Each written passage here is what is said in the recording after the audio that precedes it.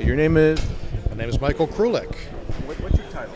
I'm an application specialist with Avid out of the Burbank office.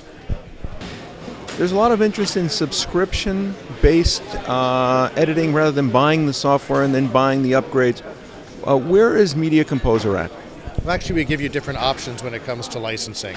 You can get a subscription at just starting at $50 a month. That does include support. And then you can go up from there if you decide to buy for a year and committing. We actually offer different options for that. Also, you can get a perpetual license, but the great thing about that is for $1,300 or $1,299 or $1,259, you can actually buy Media Composer outright. And that is Media Composer. You buy it, it's a perpetual license, but for a year you get upgrades and support for that year.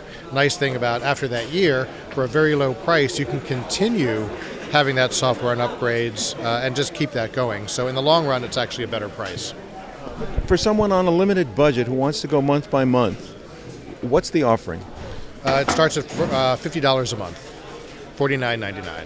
And you can get that all from our website. If you go to the website, you can actually see starting at and all of the different plans that we do offer. But we offer that for a number of reasons, for the people who are on a budget, but also for those facilities that decide, well, I just need Media Composer for maybe a month or two.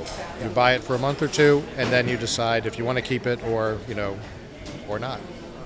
How much storage does that accommodate? Well, that's no storage. The storage is something that you would have to provide. We don't know what you're shooting, if you're shooting HD, if you're shooting 4K, so the storage aspect is on you. You're going to have to decide how you're going to store any of the media that you're shooting, but the software is just loaded onto your system.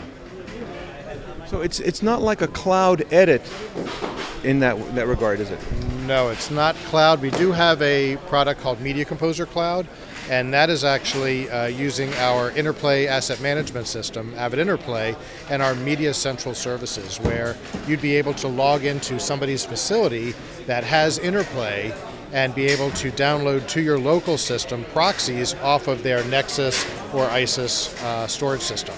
But again, that's not something that is subscription-based or something that anybody could log into. You need to have somebody who is on an Interplay platform. How is the SMPTE show for Avid?